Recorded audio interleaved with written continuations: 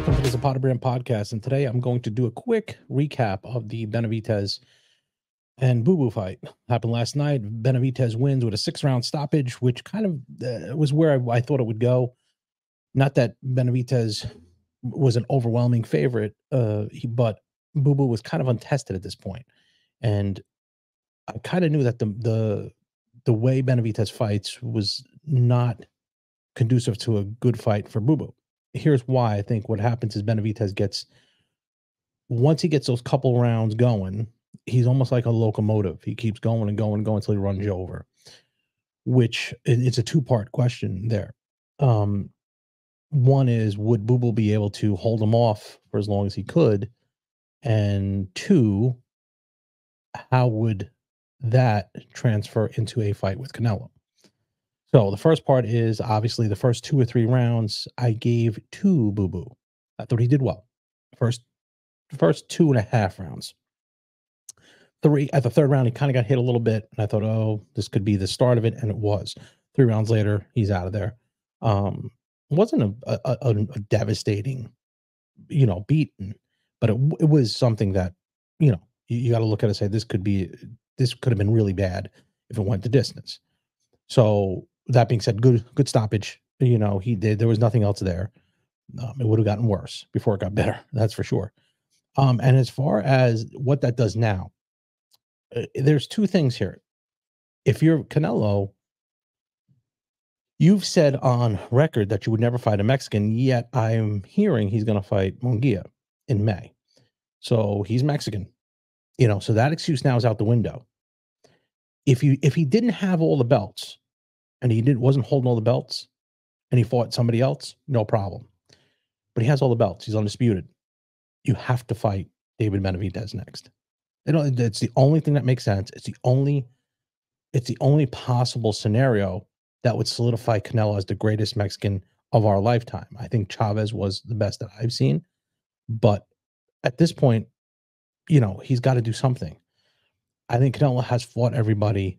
I think this is a young 26-year-old Mexican fighter who would give Canelo all types of problems. Canelo does not like to be a pressure.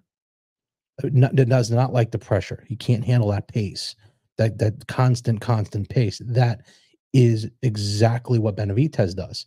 That the mold to beat Canelo is similar to that, or a very slick boxer like Mayweather did. But I don't know if you can do that now with Canelo, because Canelo's boxing has gotten a lot better.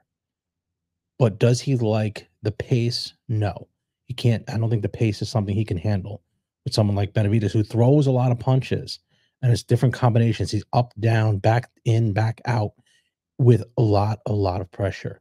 That is the one style that would give him problems. And Benavidez is big for that weight class. I give Benavidez a lot of credit. He came to fight and just put it on Boo.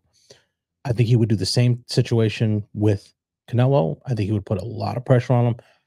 I think if there's a chance Canelo would get stopped, I don't think he'd be knocked out in one punch. I think he would be stopped later on. But that is the one person who I think can stop him at that, in this late in his career, would be Benavidez. He showed tremendous ability yesterday. I was one who thought Canelo would lose to Charlo, but obviously I was wrong. But so I guess my picks aren't the greatest here, but here's what I think will happen. I think Canelo will fight Munguia in May, Mexican Independence Weekend. And then I think he would have to fight Benavidez in September. I think he has to. What I look for possibly for Benavidez is him to fight Molina, maybe around the same time. Now, if that happens and Benavidez wins, Benavidez has already forced Canelo's hand. You have to fight him. You have to fight him. He's holding up that undisputed division. And I also heard that Benavidez would jump up to 75, possibly fight Bivol.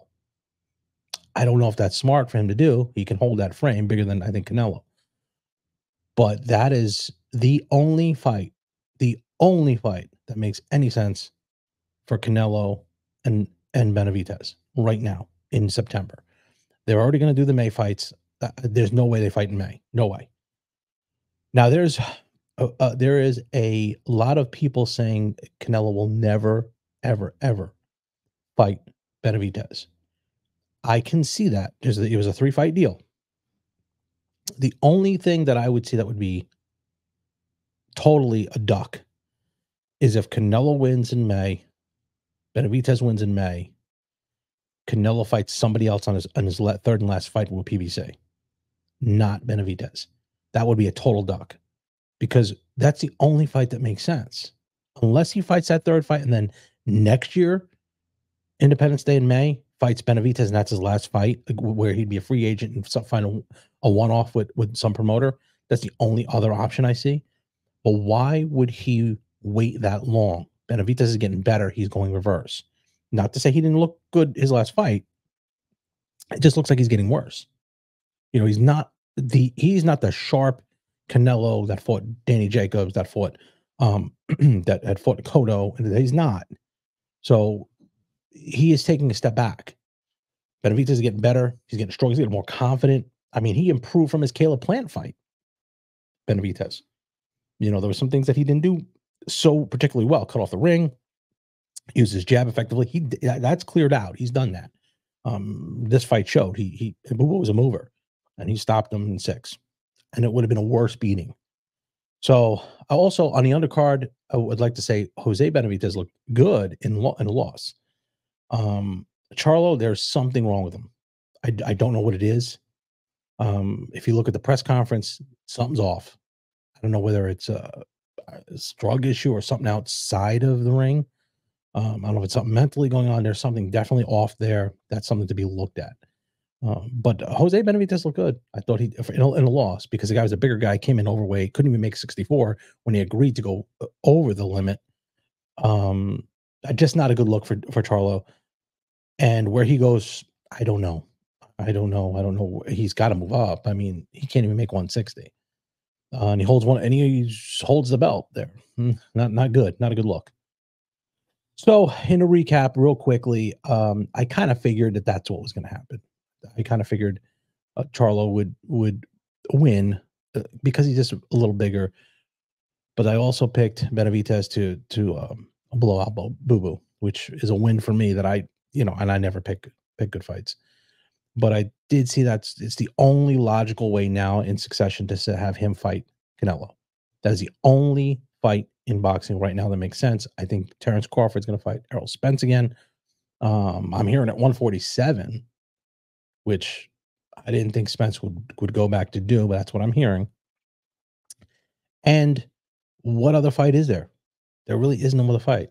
You know, Tyson Fury or Joshua versus Wilder, maybe. But where are we at here? This fight has to be made. Has to be made. And I think it should be made next September. And I think they would do it in a big stadium. Probably, I think Cowboy Stadium. That would make perfect sense.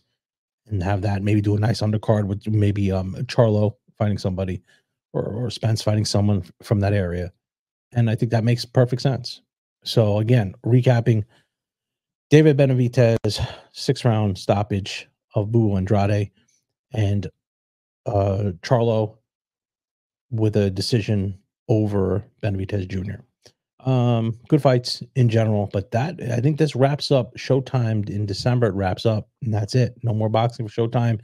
That is where we're going to look at and say, what's next for boxing? We have a couple things coming down the pipe here in the Zapata Brand podcast that we want to do in the amateur level. And we're going to reach out to some people. We're going to do some things there. Hopefully that gets some interest into the boxing, and then that kind of is like a farm system for professional boxing. We have some people that are interested in doing it, and that'll be our next step. So look for us doing some live events in the next coming months. Okay. That being said, thanks for watching.